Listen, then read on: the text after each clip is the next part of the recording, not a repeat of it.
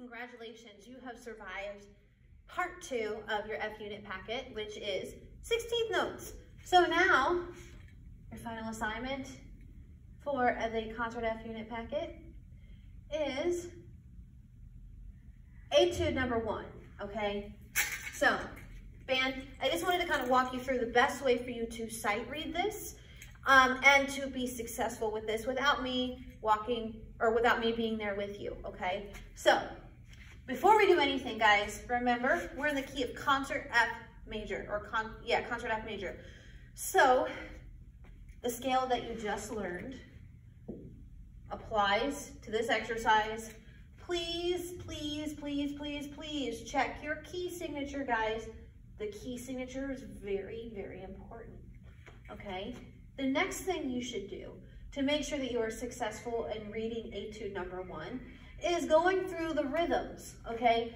Don't focus on the notes that it changes to, just focus on the rhythms. So remember the counting system or the food system I taught you in the last lesson. So we're going to look here, measure 1, let's break it down together. We're gonna think apple, huckleberry, apple pie. Say that and go. Apple, huckleberry, apple pie. Or if you're a counting person, you can also think 1 and 2 and 3 and 4, okay? Don't be afraid to write in the counts to help you with reading this, okay? Then once you're able to do the reading of the rhythms, I recommend, actually, if you wanted to, if you're having some issues with some of the rhythms, just play this whole rhythm here on line 1 on one pitch, okay, on your concert F, okay? Play it on your concert F, all just the rhythms, and then go back and start working on getting the note changes, okay? For this assignment, guys, I am not going to demonstrate or play this for you.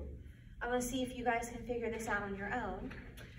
And then what we will do is we will go to, we'll have you guys record it and send it in. If you want extra credit points, you're more than welcome to record you saying the counts while doing the slide positions or the fingerings.